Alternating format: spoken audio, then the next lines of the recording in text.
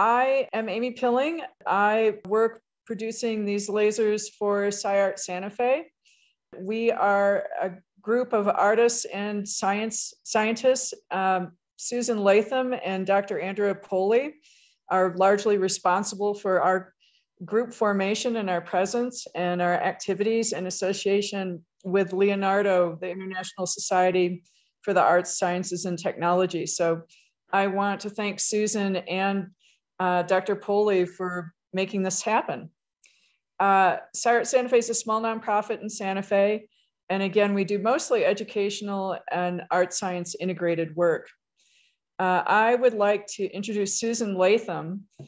Susan has been working tirelessly to create opportunities for artists and scientists to get together and share ideas and talk. She is, I think, one of the more inspiring people I've met. She's an artist and she's incredibly enthusiastic about this mission.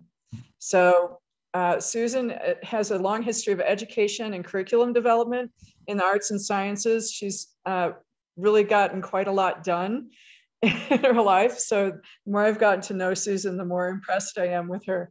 So I'm going to keep it short, but if you get a chance, I'll put Susan's website up on chat too, and you can learn a little bit more about her. And Susan, I'm going to pass it on to you, but I think you're muted, so you're going to have to unmute. There we go. Hello, everybody. It's my pleasure to introduce Gary tonight. Gary Lee Nelson is a classically trained composer. He founded and chaired the Technology and Music and Related Arts Department in the Conservatory of Music at Oberlin College, pronounced tomorrow. At the 1978 International Computer Music Conference, he was honored as a pioneer in the field. His travels have taken him to Asia, Australia, Europe, including Moscow.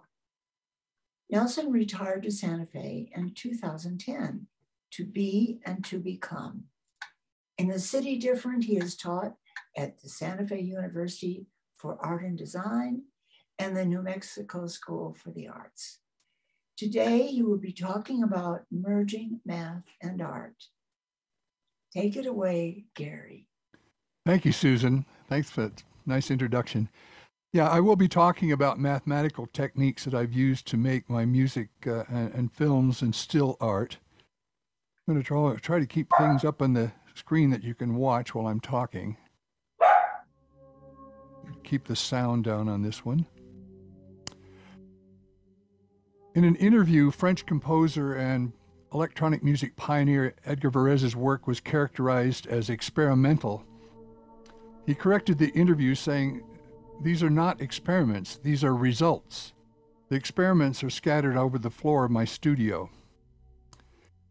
Tonight I'm going to use a format from early TV when a songwriter sat down at a piano and simply said, "And then I wrote." My time is limited, so I'm going to ask my studio manager, Allison. She's going to try to help me stay on track. I've asked her to read some portions of my script while I run the board. Here, take it away, Allison. Pleased to meet you all.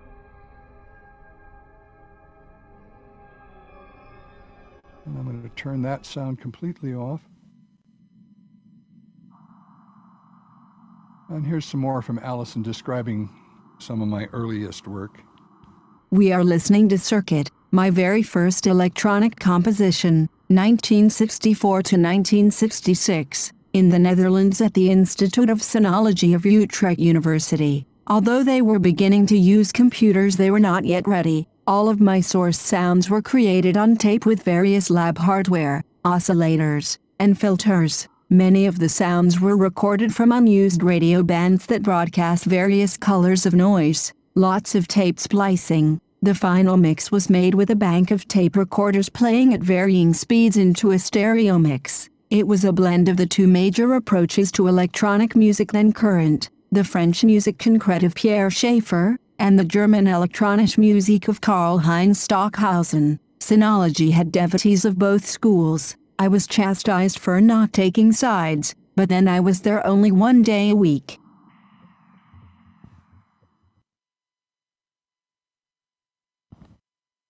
By the way, Gary, what were you doing in Amsterdam?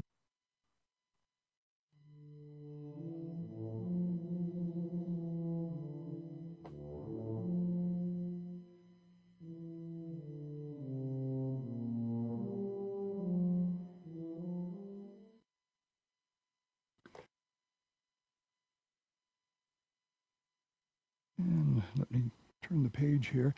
I'm going to talk about seedable random numbers. Those are the first computer techniques that I used. And again, Ali is going to describe it. From the beginning, I wanted to automate complicated musical structure and texture. The solution seemed to be random numbers. On the computer, we call them pseudo-random because, in fact, they are the result of traveling through a giant circle that includes all possible numbers in a complicated pattern that deceives human perception. In addition, I wanted to duplicate my results when I found something I liked. This is done with a seed that tells the computer where to start on the circle. Once seeded, the sequence of events would be as complicated as I wished but repeatable by resetting the seed.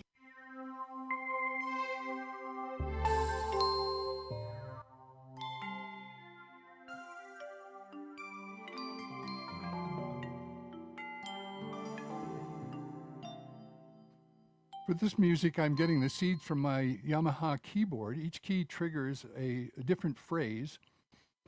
Here's middle C.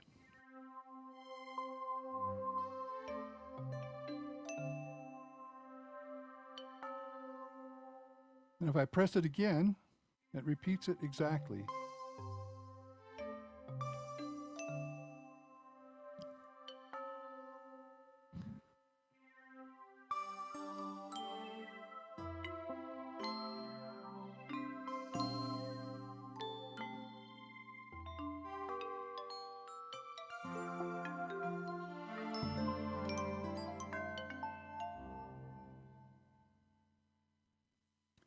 Another technique I've been using is nonlinear dynamics using the logistic map. The popular term for this is chaos. It's similar to randomness, but its output is different. And let me kill this image. The output is different. And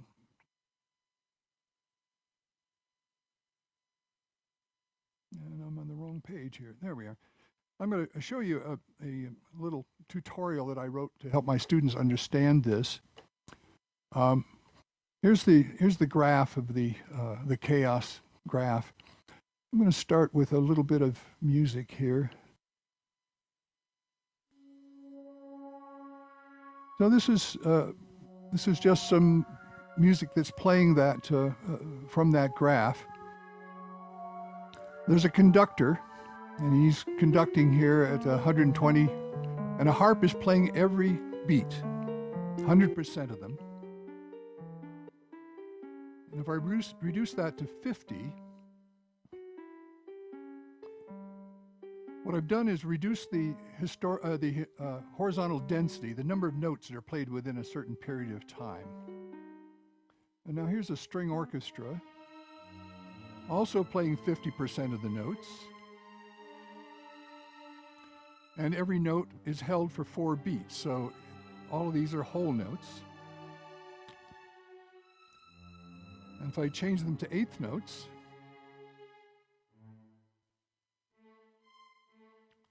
reduce the vertical density, that's just how many notes are sounding at a certain time. And so these things two together are describing musical texture. Now let's hear some percussion. Now we'll talk about this graph. There's a slider along this graph. Its name is R. And the further you go to the right, the more complicated things get. And I'm in this area right now, or perhaps this area, where there are only 4 possible notes. And I'm going to move this R graph to the other end.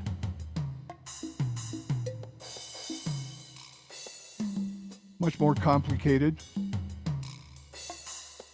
And to get back to the simple part, Listen to it carefully. There's repetition, but it's not always exact. There are different things that happen, and this is a very advantageous property of this particular process.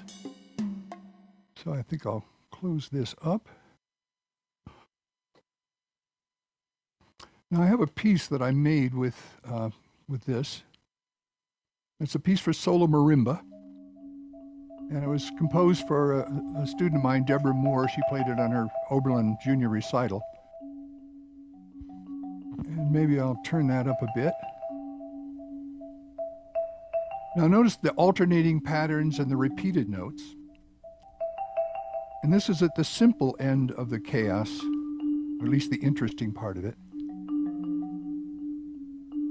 And the form of this piece is simply sliding the R slider from beginning, from where it is now, to the most complex.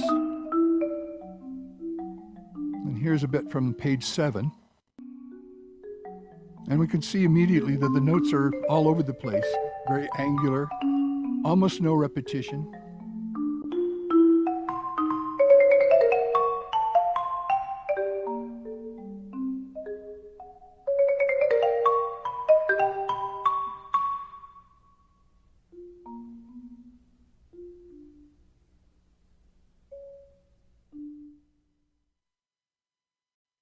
Now, another topic is Markov chains. And in the early 20th century, there was a group of composers in Vienna. I call them the Triple A. It was Arnold Schoenberg, Alban Berg, and Anton Webern. And this is the tone row for Webern's Opus 7 piano variations. And if we look across, if I get my mouse up there, if we look across this is called the original form. It uses the notes of the 12-tone scale exactly once each, and they create it so that there are intervals in it that give it some character. And so here's what the original sounds like. And then if you play it backwards, now turn your attention over to the first column, and if I play that downward, I'm playing what's called the inversion. Now we look here, and this, it goes up a step from C to C sharp, and here it goes C to B natural. So this is an inversion. And then the fourth form is to play up that column. And that is the retrograde inversion. Now let's hear a little bit of that played by Glenn Gould, I think, is playing this. It's very soft. And Webern is also known for his sparseness and his brevity. Some of his pieces are, I think there's one that's only 7 seconds long.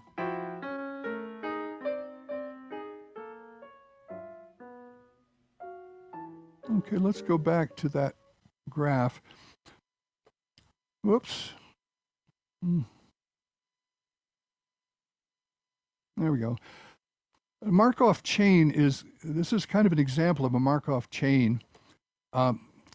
I've written a number of pieces with that, and I'm going to start one that's called Magic Square.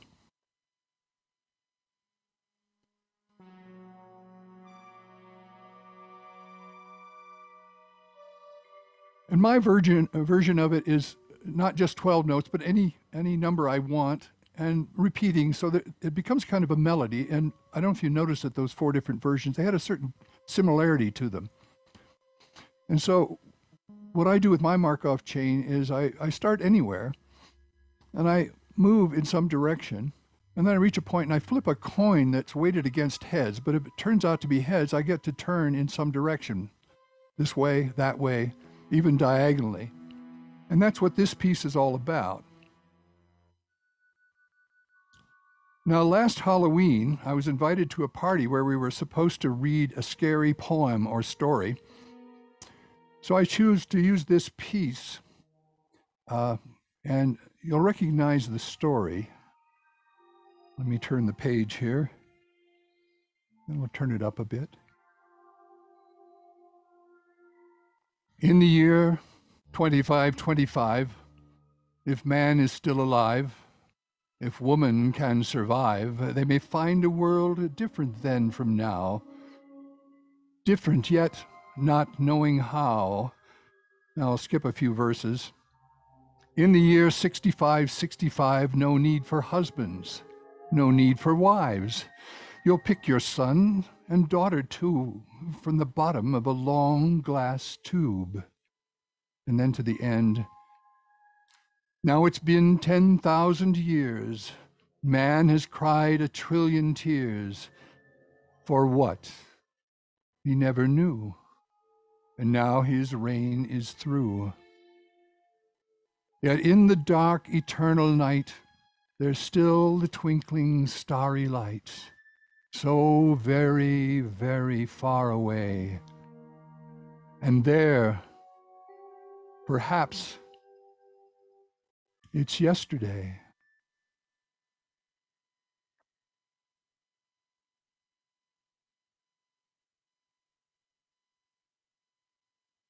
Another area that I've explored is fractals. Here's a clip from an NPR program where they interview me about fractals and fractal music.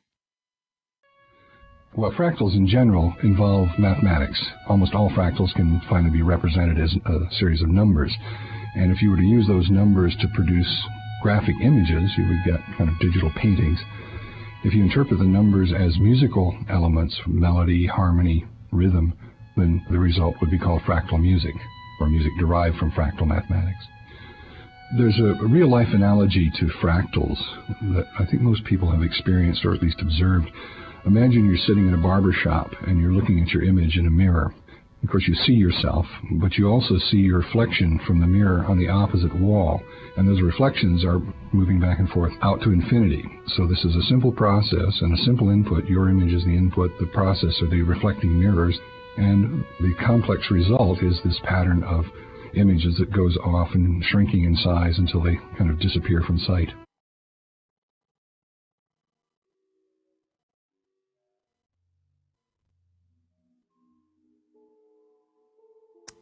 Now we've been hearing through this fractal mountains. I'll turn it up just a little bit. And this graphic is an explanation of how we're doing this. I start to make my mountain with two solid lines. So we have the ski lift up and the slalom down. You split it someplace in the center and pull it out. And now you've got 4 lines instead of 2, and there's the second subdivision and the third subdivision. And when we get to the 4th subdivision, it's time to make some music. So we now have a melodic contour through a phrase. And at each vertex, I take whatever number is there and make it a pitch, and then I stretch it out to make a duration. And now, we're still listening to fractal mountains. This piece is a microtonal with 96 tones per octave instead of the usual 12. And here's what it would sound like on the piano. Gary, is it possible to turn it up a little bit? Better? Can you still hear me? Yes. Good. Now notice it's incredibly out of tune. And one of the reasons that we probably find that objectionable is that we associate the piano sound with its tuning. And so we've taken it pretty far from the norm. Now let's go back to the electronic version. And in this, most people wouldn't think it's out of tune at all. It might not even occur to them because the instruments are unfamiliar and the combination makes, as I intended, a mellow composition.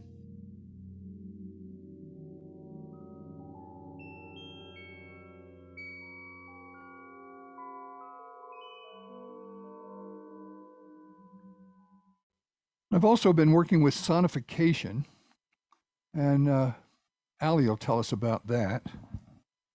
Sonification is the creation of non-speech audio for information analysis. For music, the numbers are translated into pitch, rhythm, volume, stereo position and timbre. Each pixel in a JPEG image has 6 numeric values. The XY position yield information for pitch and rhythm. I use the RGB values to place sound in a stereo space. Bright red pixels are on the right, green on the left, and yellow in the middle. Blue is introduced for quadraphonic projection. Brightness also determines loudness. To play the image, I scan from left to right like a piano roll.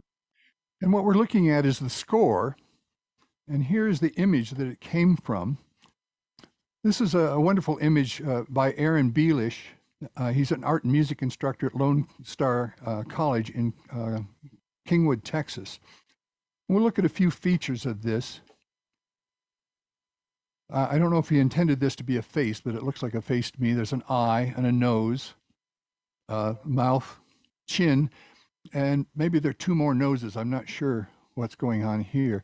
But this is a feature to keep in mind when we see the next thing, which is the sonification and the animation of this image. Again, using this as the score.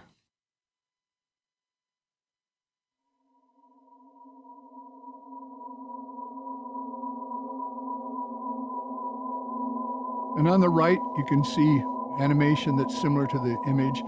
And then this blue and green is part of those, I don't know what to call them. It looks a little bit like a claw.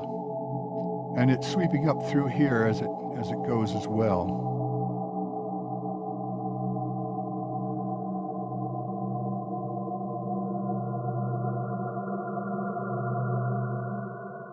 Now this is typical of a number of things that I've done. I've done some still images. I call them evolutionary digital images, and I'm going to start a montage of those images. And I make them in families of 16, and to make them more easily experienced, I created slideshows for each family and composed soundtracks that complement the images. My first family was called Oiseau Mystique.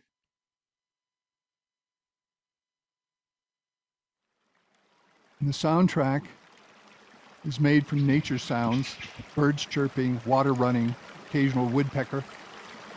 And the image that started this is a simple outline of a bird, which you can see in several places. You can also see the wing.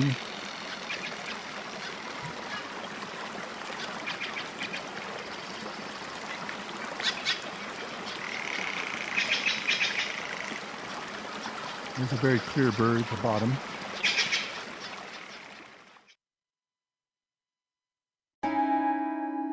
Teardrops is a memorial to the victims of the Charlie Hebdo massacre in Paris in 2015. The soundtrack is meant to portray a sense of wandering sadness.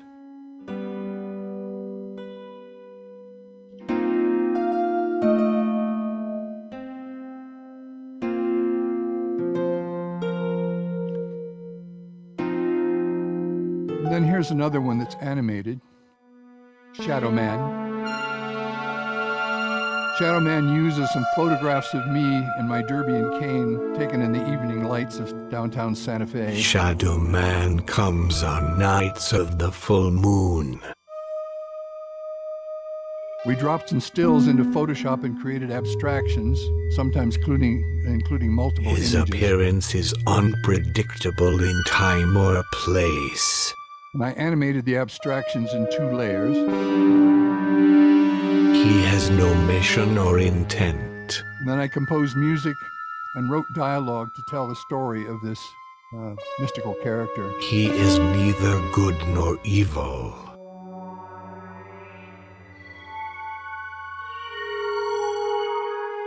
Neither god nor demon.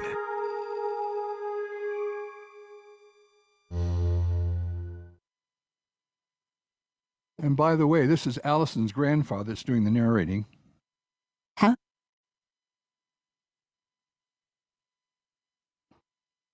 And moving on, another system that I've found useful and attractive is called Lindenmayer systems, or L systems.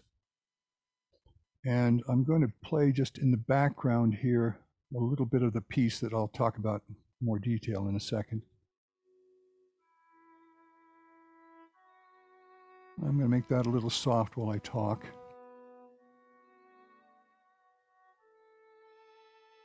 Lindenmayer systems use characters and letters for drawing instructions.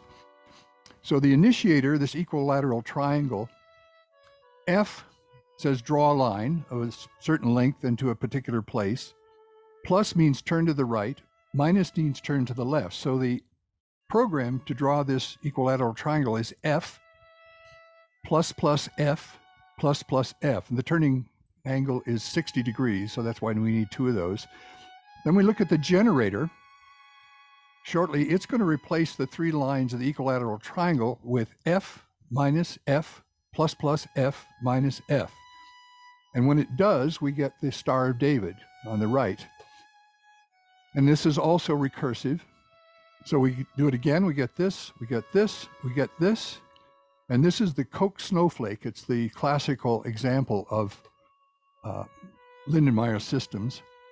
Now let's look at the one I used to make this piece that we're hearing.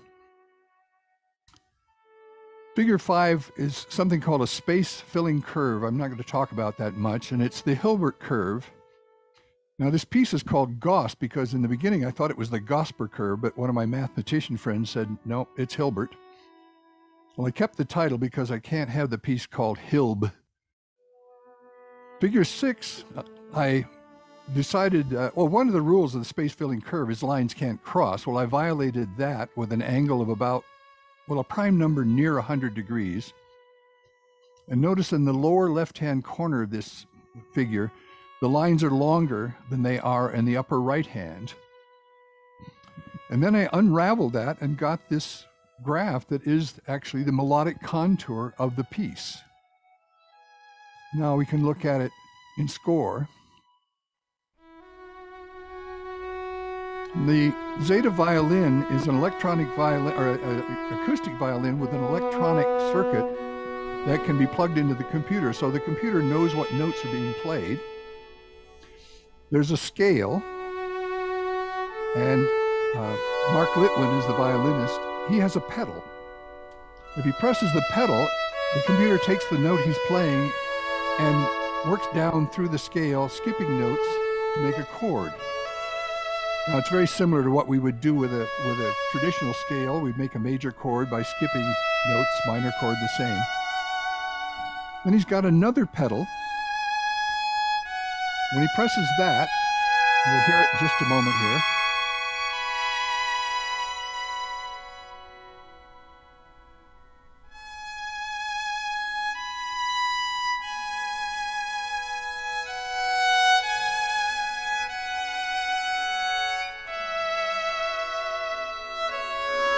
And there, that sound, that's actually a quotation from Fractal Mountains.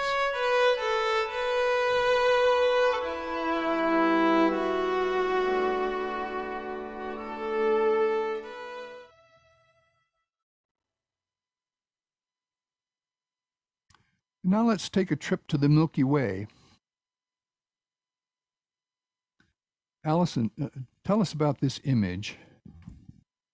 The seed image for this film is from an article about what a new telescope has found. The Milky Way has a turbulent center with nearly 1,000 mysterious strands, inexplicably dangling in space. It's about the work of Professor Farhad Yousefzadeh at Northwestern's Center for Interdisciplinary Exploration and Research in Astrophysics. The animation technique is the same as described earlier.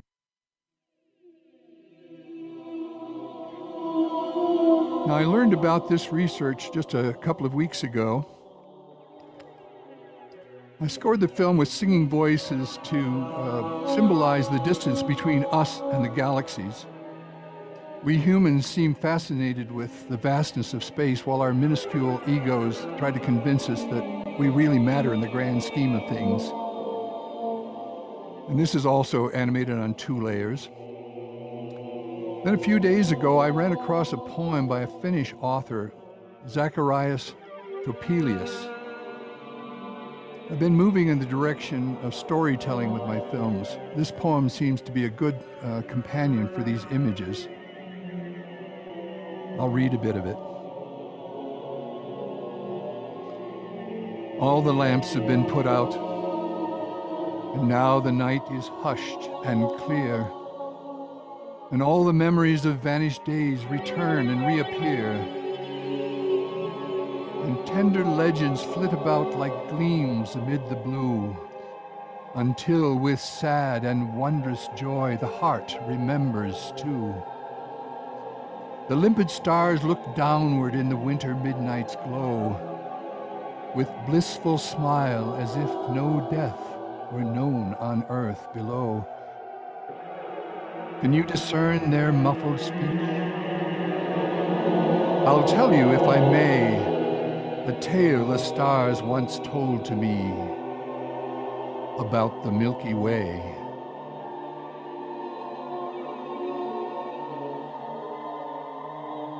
This film is about 7 minutes long, and there are about 10 more verses like that. And the title is going to be from that last line, a tale the stars once told to me about the Milky Way.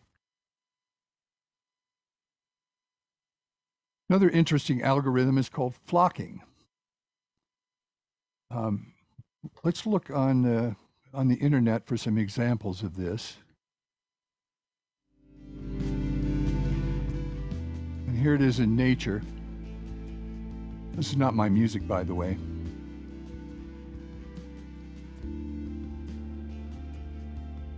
And these lovely fluid forms are made just by each bird having a certain set of behaviors that keeps them close to their neighbors.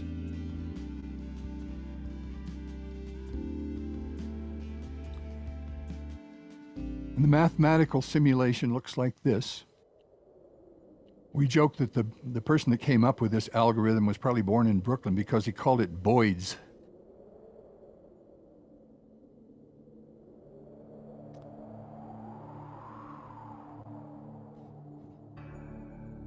The flocking algorithm is a mathematical model of the movement of flocks of birds, herds of mammals and schools of fish. It imitates the rules that govern the relationships between members of the group. I broke most of the rules in creating my Dance of the Planets.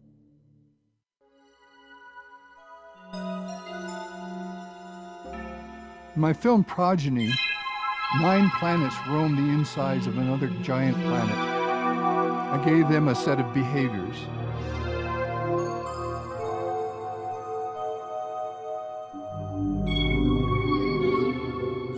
Near the end, they gather in a 3x3 formation before merging and fading away.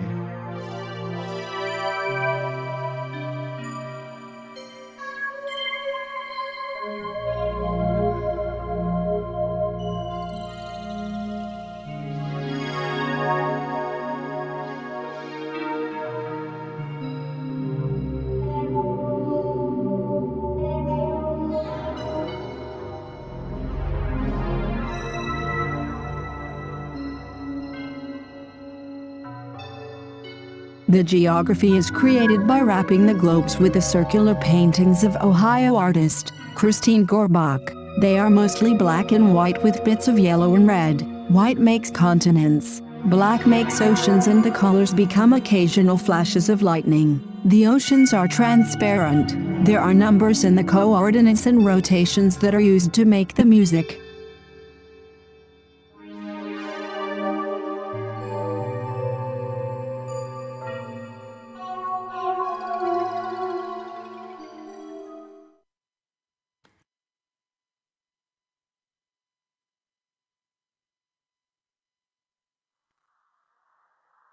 Now we move on to something called granular synthesis. Granular synthesis is the sonic equivalent of pointillism in painting. This music that we're hearing is made from small particles of sound. It's an early piece of mine called Particulation.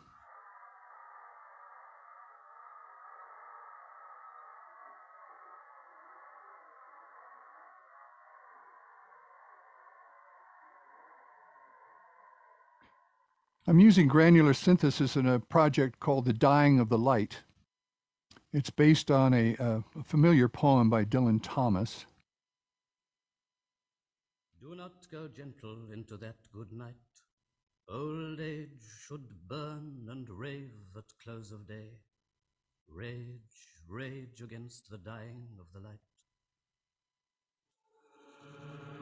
I'm also using, I'm going to turn this down a little bit. I'm also using granular for a dramatic effect where Dylan's voice wanders in and out of intelligibility. There's a slider where I can control the sonic equivalent of focus. The granulator breaks Dylan's speech into small particles that can be scattered at various distances from the words as he speaks them. And the closer the grains come back to home, the clearer the speech.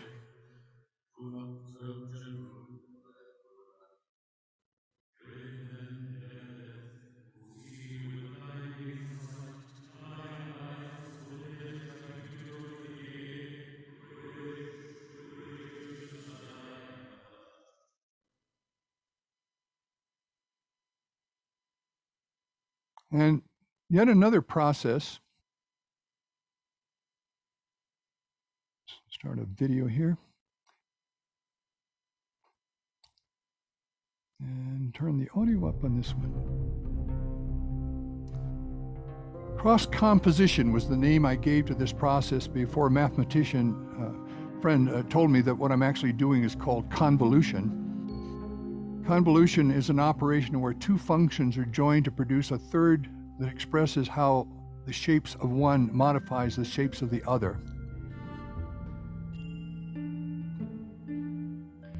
In 2002, I made a film called Death and Transfiguration that was inspired by the tone poem of Richard Strauss.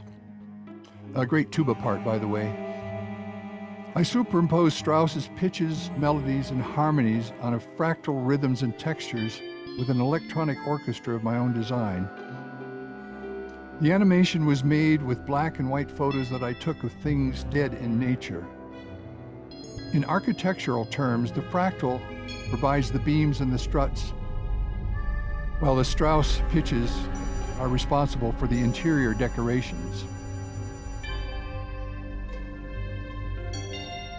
Now let's visit a concert hall in Vienna. This is where Strauss celebrates the climactic moment with a glorious, bittersweet minor chord before his suspension. And here's that moment in my film.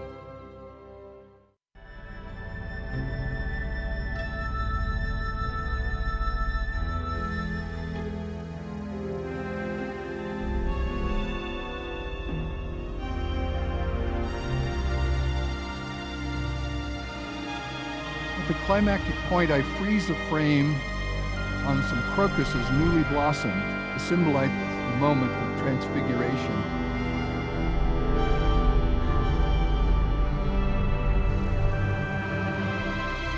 And there it is.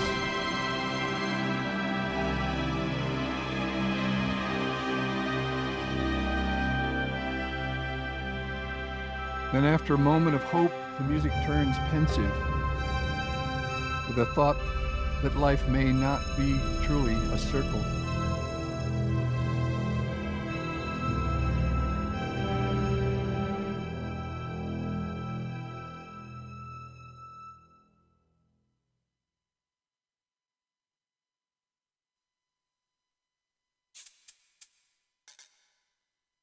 And here's another one of my slideshows. This one's called Los Manos. And the seed image is a pair of praying hands. Spanish flavor. I scored it with some Cuban percussion. Then last week I made another example of musical convolution that I called Gustav in Habana. The surface is Mars from Gustav Holst's suite, The Planets, played at quadruple speed with the notes assigned to another band of virtual Cubans. Here is Gustav in Habana.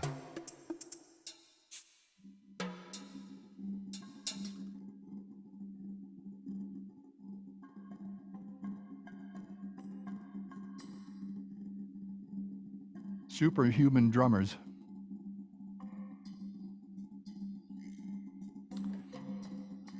The surface is Mars from Gustav Holst's suite and The Planets, and it's played at quadruple speed.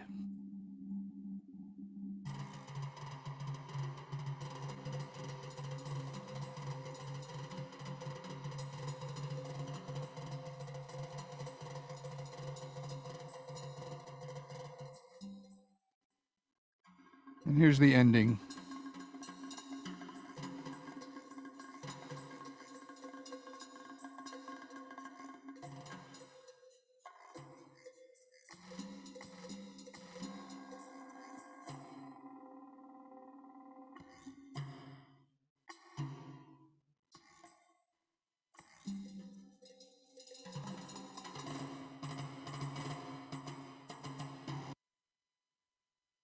Again, this is called convolution. It's the combining of two things to make a third thing.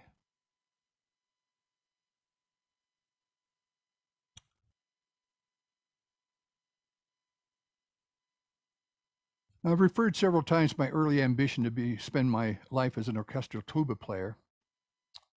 Let me get ready for this to go here. The core of that desire never really went away. In the mid-1980s, I returned to live performance with something called the MIDI horn.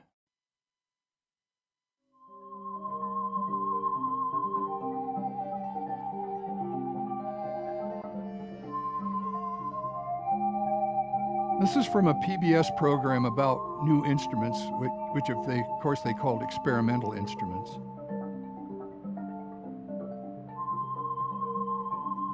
The piece is called Quintessence. I used modest mathematics for this one. I did everything I could think of with the numbers 1 through 5.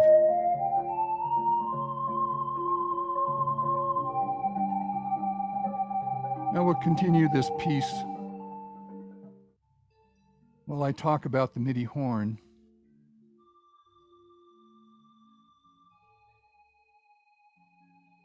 Now, I ignore the text. I'll just talk about the figures. The front of the horn has 8 keys.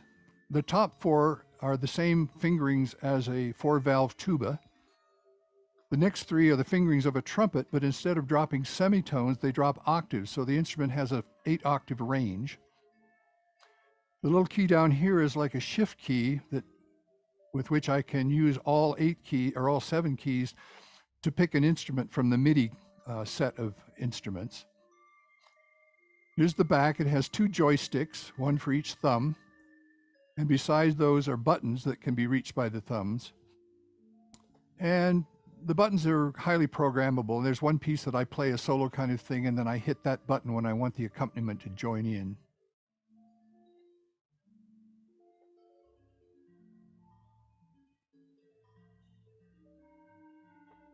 I'll keep that playing for a little while. I composed a 90-minute program of pieces for myself and took them on tour for more than 2 decades. The music was weird, but the concerts were well received. Here's a piece called Refractions. This was commissioned by the Prism Saxophone Quartet, and they played it on some Yamaha WX7 electronic wind instruments that came on the market about 3 years after the MIDI horn, which was never on the market, never will be.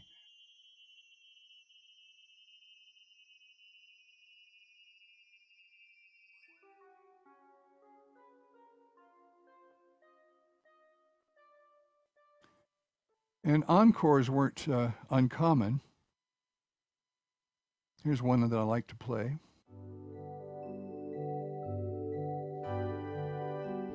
Of course, it's Saint-Saëns' The Swan from the Carnival of the Animals.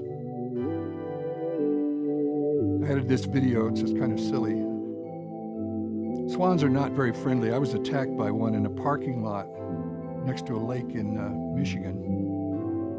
And this one is pretty protective about his pond. He doesn't want any Canada geese in it.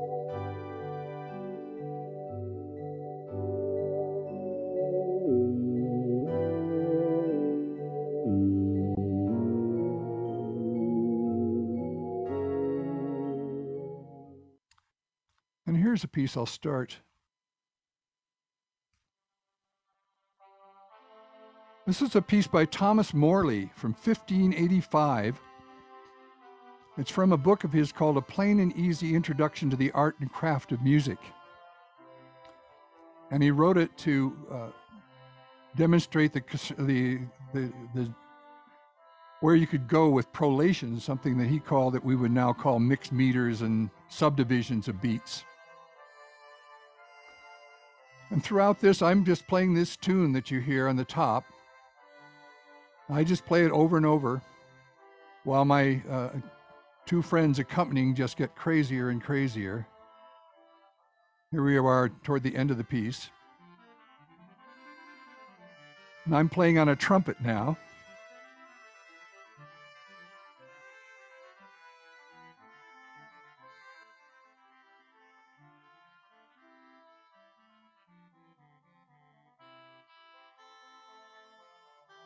And now a different instrument.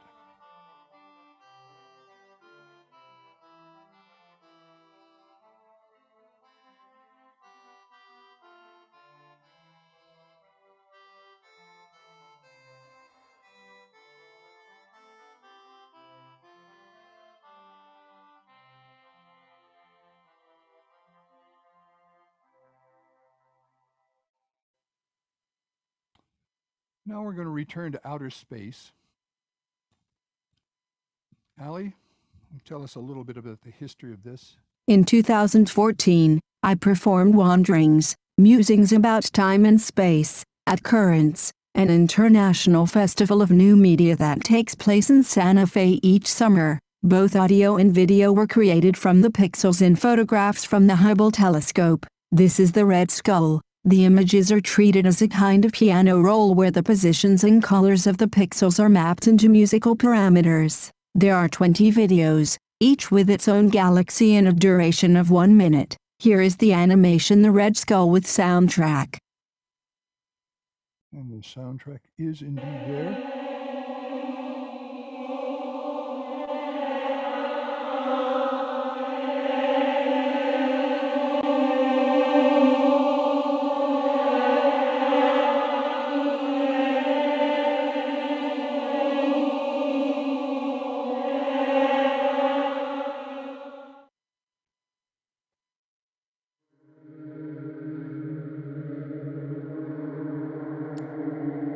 The Inner Worlds of Outer Space is a film I made recently with the materials from 2014. I plan to use it in live performance while I read from the Wandering script. It explores time and space, eternity, and infinity, with jokes. The monologue opens this way. I was trying to daydream, but my mind kept wandering. It's been so long since I did anything that mattered. I want to be original. I want to be new. But few human thoughts are unique. Only true geniuses create from scratch. More often we just notice what others have done and wonder how we might turn their efforts to our own needs or purposes.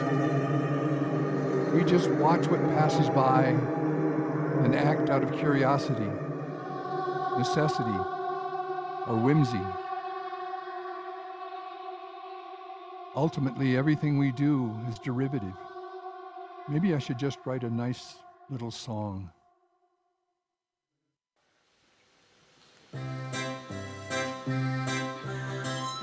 songs have been on my mind. Nothing fancy.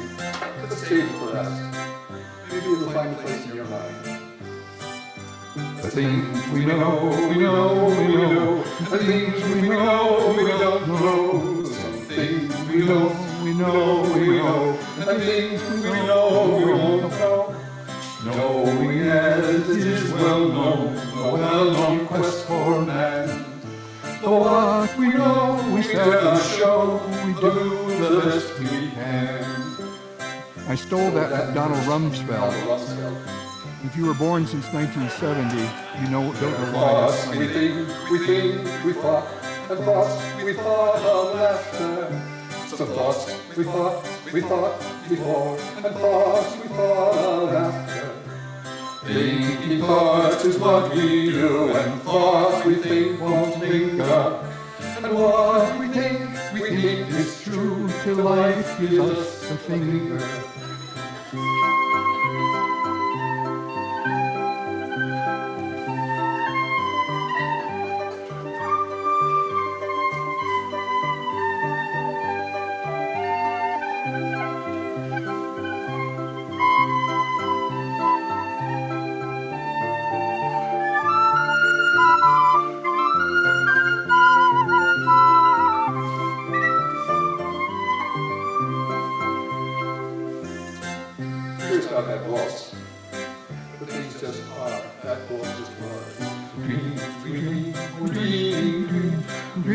we hadn't forgotten, some dreams we dreamed, a dreamt of self, and dreams we hadn't forgotten. Dreams flow throughout our life, and life flows through our dreams. But nothing here is ever clear, and never what it seems. It's never what it seems. You know? Yeah.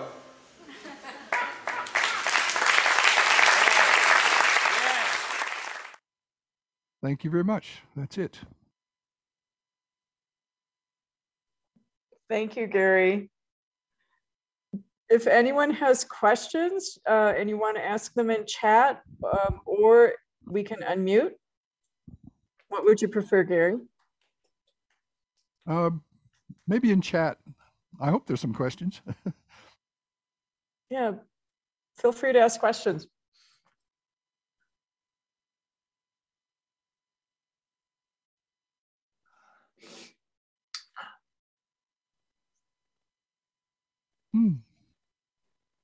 Well, let's see. Now I have some questions.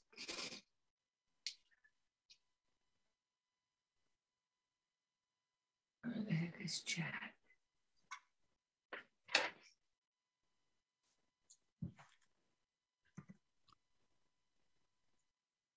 Anything specific you'd like to know about any of these things I've covered? Yeah, I can't find chat. Go ahead and ask verbally, Susan.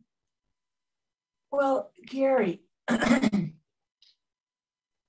wondering, you know, we saw very small images of the art that you were talking about. I mean, I'll just say art. It's images, videos, whatever the combination was. Mm-hmm. And I'm just wondering, when you've been out in the world in your profession, have you been showing these videos as, you know, because we didn't really get to see that much, but I'm wondering that because the music and the images together blown up like on a big screen. Did you do that? Have you done that? Yeah, let me play a little bit of that last thing. I'll do it without. Can you make that window bigger on the left? Yeah, I'm going to play that last song without the sound. And can you see it? You see the screen behind me? I just see the arc of the planet. Oh, well, that's me. Are you looking on the shared screen?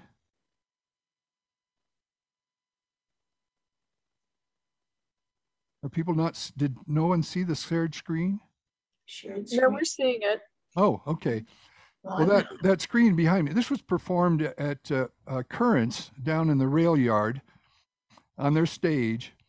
And so I had that screen behind me, and these, the sounds and the images were being controlled by a little, it's actually an iPad in my hand there. I had a little control panel on it. So I could bring certain images in. And what you're seeing now is the background screen. So that was pretty large. The audience was about 200 people. Gary, you do have some questions in chat that are coming in. Okay, yeah. Should I read them to you? Sure. Mark Nayrink, who is an astronomer, said, could you say a bit more about what and how you were doing the Milky Way filament piece? Yeah, let me return to that. I have to scroll down my screens here a bit. Yeah, this is something I read an article, and I can't remember what the, yeah, here it is. Let me put the video up while we're talking about that. Well, first of all, here's the still image. This is what was in the article. And this is a group from Northwestern. Maybe you didn't hear the, I don't know if the man might be watching now. This is a picture they took with they didn't identify the telescope, but they said it was a new one, so it must have been the Webb.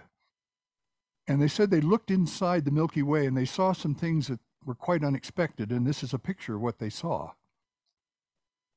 And so the way I do my film is I start with a still image and I scan it to get the music. That's the sonification. So I did that. That was the soundtrack. And then I animated this image, and we can hear both of those. I'll start the film now.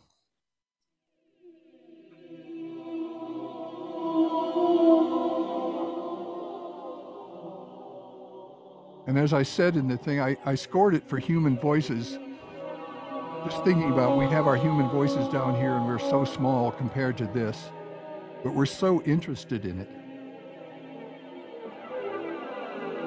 And you can see little bits of the thread in there, but I'm approaching this as a poet and an artist, so I take no responsibility for it scientifically.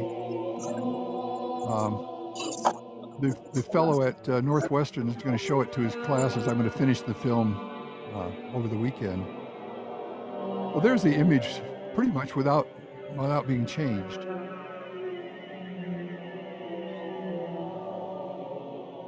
Does that help a little bit?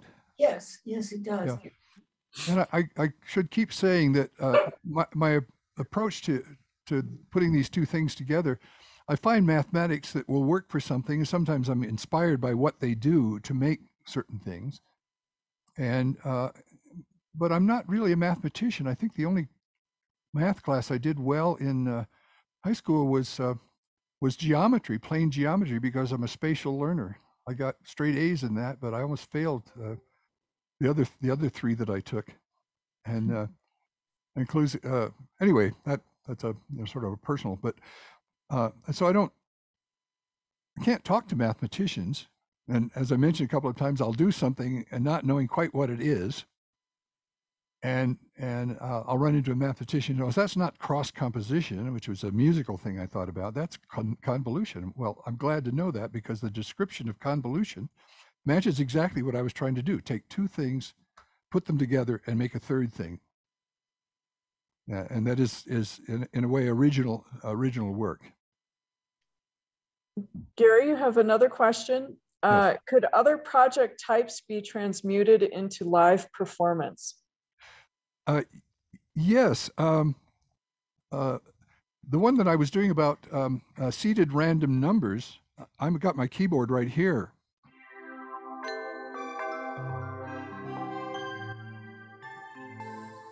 And I'm playing the keyboard, and each key is triggering a phrase. So you get this. This is not a full composition yet, but it's an idea. So I could be sitting in a bar playing the keyboard and have these things floating around in space. I performed, as I mentioned, with the MIDI horn. I toured for over 20 years with the MIDI horn, playing live concerts. There were no graphics involved with that, but they were all live interactive pieces with computer programs. So the accompaniments for those were not pre-recorded. They were actually things that were where the computers were reacting to what I was doing as a performer. I'd like to get involved more in talking about storytelling. I like to get on the road and tell some stories with these things. I've got 3 of them started, and a whole bunch of others that I'm interested in. And those would be live, except that the movies would be finished and played while I told the story live. You have a comment in chat from Xiangyun Wu. Thank you for the amazing presentation performance. I love the Alexa part. You have a question from Blaine Greiner. Was the chaos algorithm constructed in Max MSP? Yes. How would I go about learning more about constructing and utilizing it in pure data? In another way. Well, the equation is very, very small. I don't know if I can bring the picture up, but it's x equals r times x times 1 minus x. That's the whole thing. And just by varying r, you get all of these different levels of complexity. And that should be easy to program in almost any language. And then what I'm doing with it, it comes out with these numbers, and the numbers are always it's always the value of x, and it's a number between 0 and 1. And then I map that into pitches. So for instance, if I want to play it on an instrument that starts at middle C and goes up 2 octaves, I would multiply that number by 24 to give me 24 keys. And then I'd add the number 60 to it, which is middle C. But a couple of other things that I would do is I might push it through what I call a pitch sieve. And the pitch sieve is you've got these numbers coming out from the mathematics, and they go through the sieve. And for instance, in the Death and Transfiguration, the sieve was Strauss's notes. So the notes are coming in for this fractal, and it goes, and the notes that are playing are in a little box, and the note goes in and says, well, what's the note nearest to me? And it comes out and plays that note. So the whole thing from Strauss is superimposed on the numbers that might be made by chaos. But that one, I can't remember what, maybe that was a chaotic fractal. But it was playing rhythms and notes in certain registers with durations and so forth. But it was getting its pitch information all from the Strauss. And in the case of the Cuban one, it was getting it from the Gustav Holst Mars. Gary, you have another one from Aaron who says, I'm impressed with the range of compositional sounds that you have. Do you have a sense of intuitively sonifying an image? That is, do you get an idea of the sounds that will occur, or is the process one of surprise? Some of it's surprise. The Gustav in Havana was a surprise. I was just kind of noodling around with it, and I just accidentally put the Cuban percussion in, and I kept speeding it up, and it just got more and more interesting. But it's I'm an intuitive artist, and I like a lot of other things. I sing a lot of Irish music, and I sing some Leonard Cohen and some other things like that. So I can't answer the question, what's your favorite music? I just can't answer it. I don't see the point to the question. In what context? What right now? What's my favorite one? The one I'm listening to. But yeah, as Susan said in the introduction, I'm a classically trained composer. I didn't get into this stuff until I was almost finished with grad school.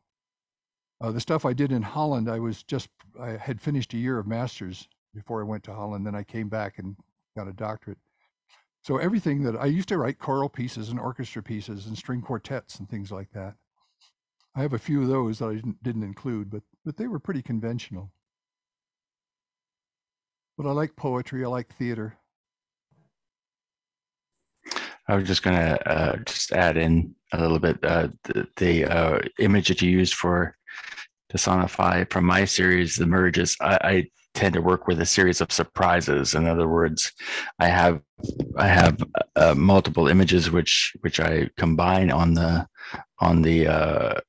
in the computer, but I don't have I'm beginning to get an idea of what may come out, but I like to work in the area of surprise. I like to be surprised by things. So I was wondering how much you look for that surprise in your process, and how much, because the other thing too that I've noticed, at least with the way I work with VisualWorks, is that if I get very familiar with a algorithm or a process, then I can begin to predict it, or I can begin to start finding things. I think that's a common approach with composers and artists. Some of them settle into something that they do for the rest of their life, and it's exactly the sort of thing. And I've never quite done that. Actually, using the computer in the way I do, it opens the door to surprise. I mean, there are lots and lots of this chaos thing. I think I stumbled on it. Oh, I think I was sick in 1995, and somebody brought me the book by, I can't remember his name now, The Chaos, The Making of New Science. So I went home and I started programming that, and some interesting things started coming out. And some things I didn't expect. And what does they say about, I don't know about artists, but researchers say, research is what I'm doing when I don't know what I'm doing. And that's some of what's going on in that, on the wanderings thing. There's a section about how early man noticed agriculture but didn't know what to do with it. They talk about knowing where the berries are at a certain time of year, but when they get there, they notice there's another stand of berries in the same clearing, the same place they used as a toilet before. So we know about the propagation of seeds through excrement. You know, tomatoes grow wherever you dump, and they didn't have a concept of agriculture, and they didn't even have a word for it. And so some of that 30-minute program started early on, and the discovery of knowledge and things like that. There was a section, I said this with jokes, and there are some jokes in there. I talked about being 100% sure there's life in outer space, but 99.999 to infinity sure that we'd never meet them because they're too far away. And everybody nodded. No, I said, and they're too far away in time too. There may not be a sun yet that's formed. And I said, and if they did arrive and they came up on our front porch and rang our doorbell, they might not be bringing a casserole. They might not be friendly. And everybody nods. And I said, we're not friendly. So there was some humor in it, but well, anyway, I ramble on about that. That's why I needed Allie to keep me in tow. More questions? Yeah, we have a question from Kitafon. I hope I'm pronouncing that correctly. Thank you very much for the presentation. Could you please share with us about how you sonified the moving image into music or sound? And what is the technique behind that? How did you map it? Yeah, I was wondering because of it was described a little bit, but it went by fast. Well, I'll talk about Aaron's image. That's Aaron Bielish. I looked at that image, and what I saw were gestures. You still see my shared screen. It's a background, and it has these sweeping things in it. Those are gestures. Those are visual gestures. And so I saw gestures in his image. Actually, let me see if I can get back to that. And find it. Oh, I can't. It's too small here. It's earlier. Oh, here it is. Yeah, so here's Aaron's image. And all of those edges I saw as musical gestures. And take a good stare at it. Notice these ovals here in particular, and this feature. And so what I did was I did something called a horizontal scan. It's a mathematical thing that just follows the edges. And what it gave me was this. And I think I skipped the part. I need a lot of black because black represents silence, and silence is one of the key elements of music. Without silence, we don't have music. And so you see those ovals over there on the left. You see the outline of the face and the mouth. And so what I did then is I just started scanning that from left to right. There are columns in the image. And so I just scanned the column down, and when I found something that wasn't black, I looked at the color, I looked at where it was in the horizontal and the vertical. If it's on the left side of the image or the right side of the image, it's late in the piece. If it's on the left, it's early. If it's high, it's a high note. If it's low, it's a low note. Not exactly rocket science. And then the colors determined where it was placed in the stereo space, green on the left, red on the right. There's not a lot of red in this one. And then the brightness of the pixels determined how loud it was. And so at any one point, I'm looking at a pixel and I say, okay, it's here, so it's a high note, it's late in the thing, it's green, and so it's on the left, it's bright, so it's loud. And then there are various scales that were attached to that. That has to do with the number of rows. If you have a large number of rows, it's microtonal, like fractal mountains that I described. And then I'll play just a little bit of the audio here.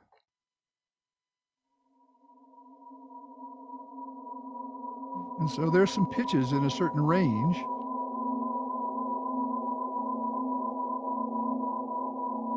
And that's something that was on the left in the image I just showed you.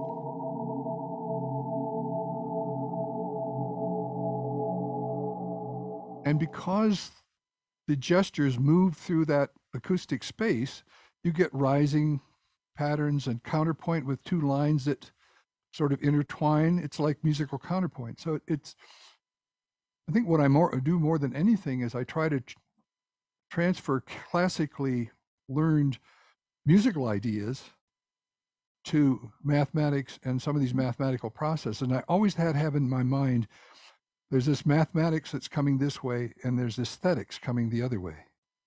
And if I hit them and they come together and I don't like it and I can't make it better, I just put it aside and go to Lindenmayer systems or chaos or one of the other things. And the evolution, I didn't do these in chronological order, but they've been happening since probably since the 70s, 1970s.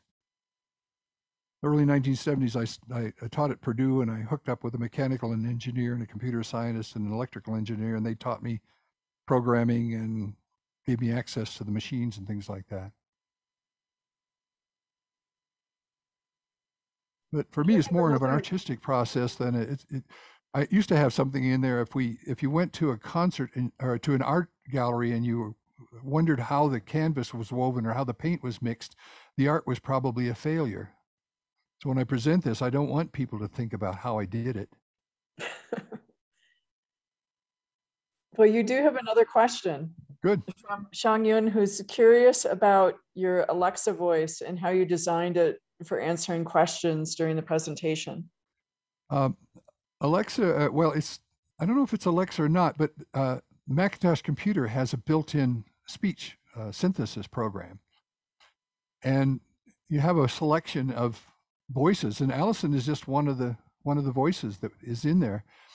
And the way that you make it happen, you go into the systems thing and you set a group of keys. And so I'm holding down the Control, Option, and Command key and pressing the letter S, and everything I have highlighted. Oh, here. Just happened to be here. Okay, so I've highlighted one of the verses of that song, holding down those three keys. There are things we know, and things we know we don't know, and things we don't know we. And then I can stop her. And it's a little artificial, and you learn to. I had to respell Varese so that she would say it something close to Varese, and some of the stuff about elektronische Musik and Musik concrète, I had to spell them phonetically rather than how they were spelled. And in the one that was called Shadow Man, I bought that one. There's a place online where you can buy voices for $14 each. And he was called Angry Man, but he had this kind of mysterious voice. When I finish that, I'm going to read the script myself, but I was using that synthetic voice so I can really demonstrate what it is. But it's not, some of these things are pretty simple. That one is, well, it's not simple because it's only simple if you don't know how to do it. If somebody else is doing it, it seems simple. But I did learn how to use the speech synthesizer.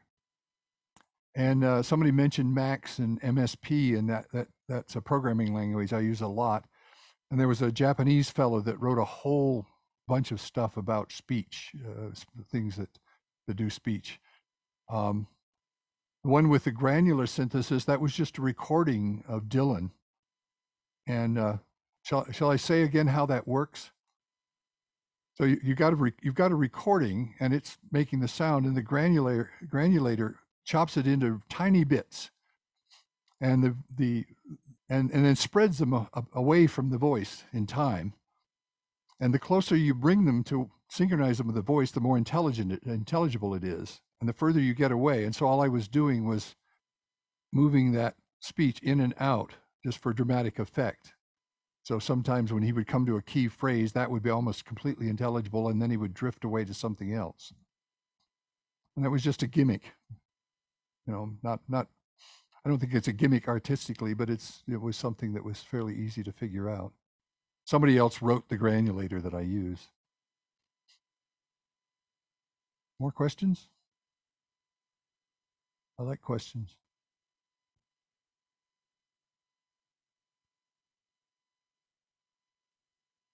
I'll tell you an anecdote. I was in the library at Oberlin, and I was in an aisle looking for a book, and there were two of my students in the next aisle. And I heard one of my fourth-year students talking to a freshman, and he said, "Be careful when you ask Gary a question, because he'll tell you more than you want to know."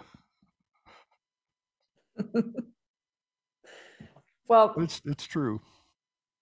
It's been fascinating, Gary. It's really fun to hear about the process, as well as, it's a pleasure to see and hear everything. Yeah. Well, thanks everybody for coming.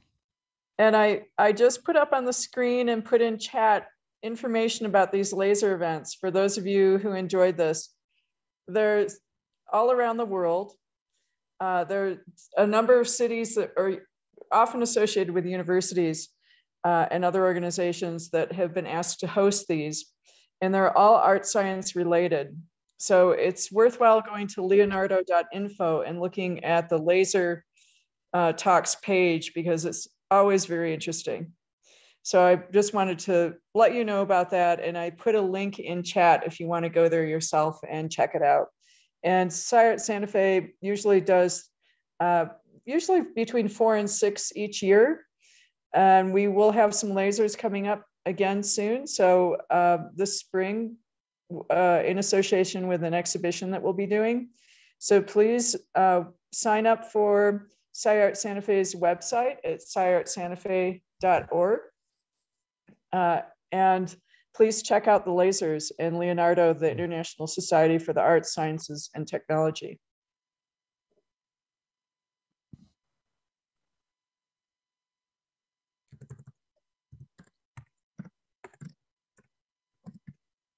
Do we have any other questions?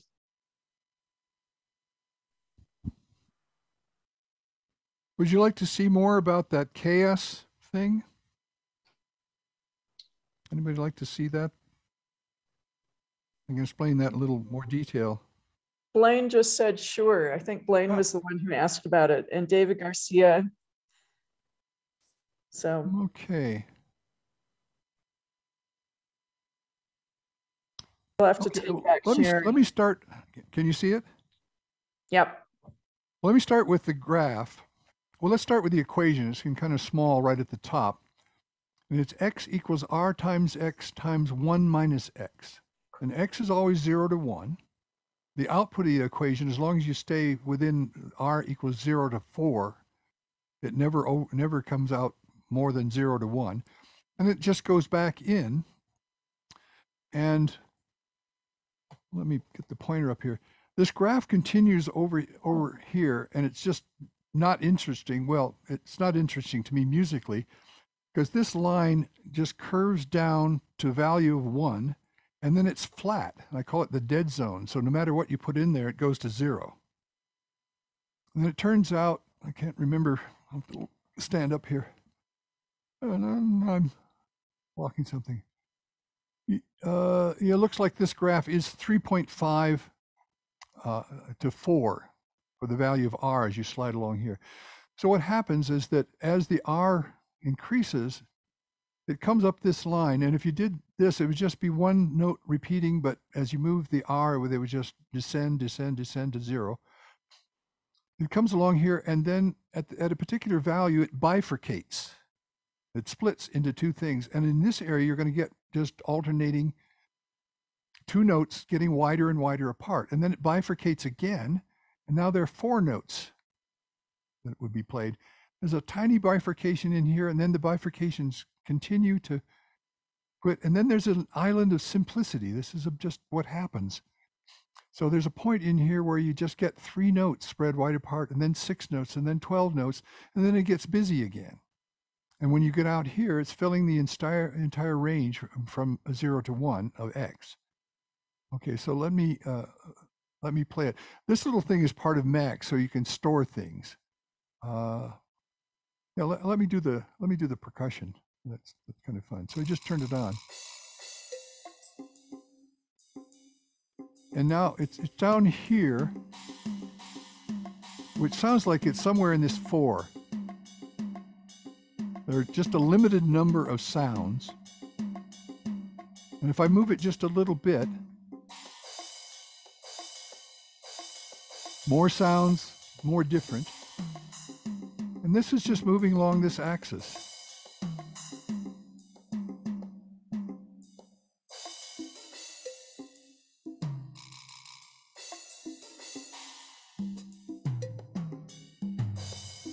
And then when you get all the way out to 4, well, I guess I didn't program to 4, 3.999. you almost can't hear a pattern.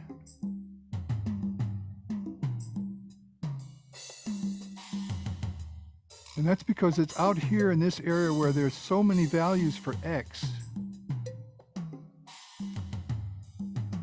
And this has a musical meaning to me because one of the things you can do to create motion in music is go from simple to complex, or build up some kind of energy and variation. And all I'm doing is changing one number in that equation, the value of R.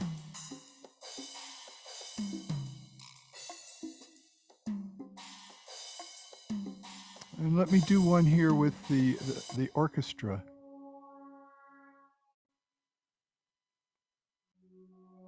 Here it is. And let me turn the volume down a minute. So it's playing half the notes, and they're lasting for four beats. So that is a whole note. If the beat is a quarter note, then this is 4 times that. Now let's do something that I'm not sure what it's going to produce, but I'm going to tell it to, I have to type this in. I'm going to tell it to last for 12 beats. That's 3 whole notes together. And then I'm going to decrease the frequency of notes way down. And then I'm just going to have this orchestra start playing. It's not going to be play very many notes yet. Raise this till it plays.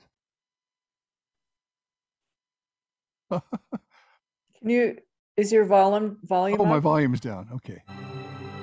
Okay, now.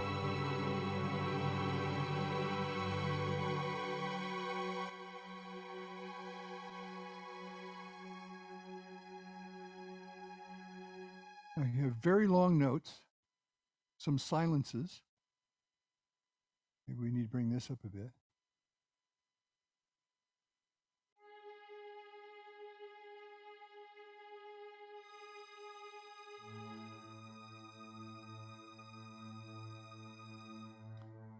And one word for this in music is texture. How much is happening? How fast is it going? How many notes are there in a particular period of time? And I don't know if these are widely used, but I call what's happening here is horizontal density. How many notes are happening in 5 seconds? And then vertical density is once they start, how long do they last? And so if you just draw a line down through the music as it's playing, how many instruments are sounding at that point? And this chaos thing, when I started using it, it occurred to me that you have a very nice control over musical texture.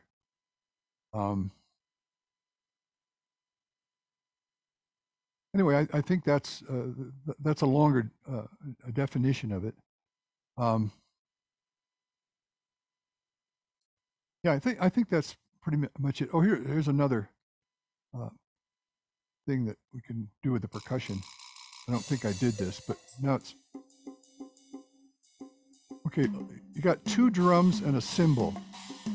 Now what I'm going to do is I'm going to throw an X into that, a random X into that equation, and listen, it's going to go away and come back.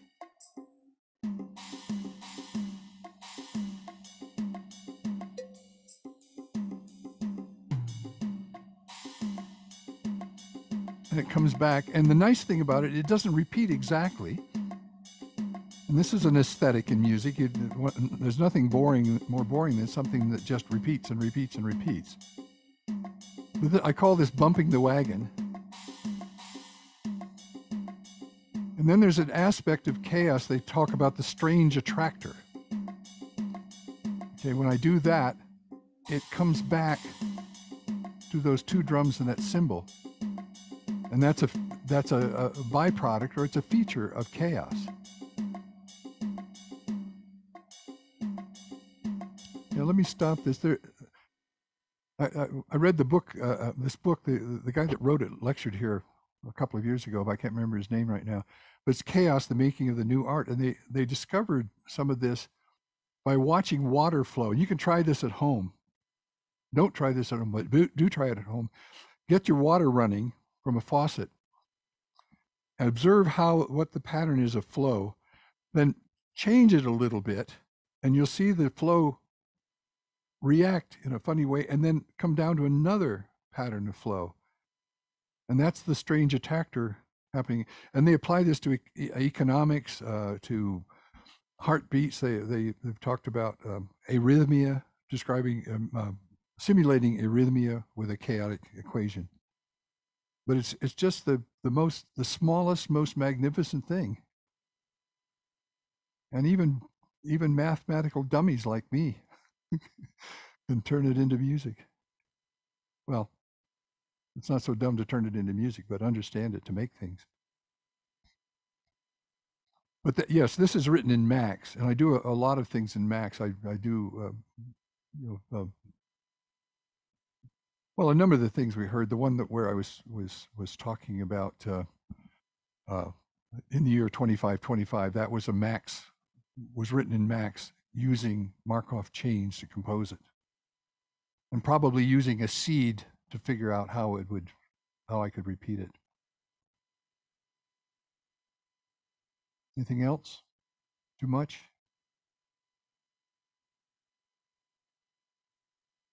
I'm quarantined, so I've got no place to go. Thank you, Gary. Quarantine's been very good for me. For 2 years, I've had 16-hour days, and I use about 8 or 9 of them to do this stuff. Well, thank you. I really appreciate your talking us through all of this too. It's really fun to learn it in more detail. But again, when you think about science and music, and you go to a concert, to a gallery, don't worry about how it was made. Okay. Because the experience of what the composer or artist did to make it was one thing, and what you do to bring it back. The best thing that art does is evoke memories and thoughts about yourself. In composition, we call it the parallel program. Two people go to a concert, same concerts, they sit side by side. At the intermission, they talk about it. It made one person happy, the other person sad. The only place that can come from is your memories and your experiences. And that's one of the precious things that art does. It communicates in a way that words can't. End of sermon.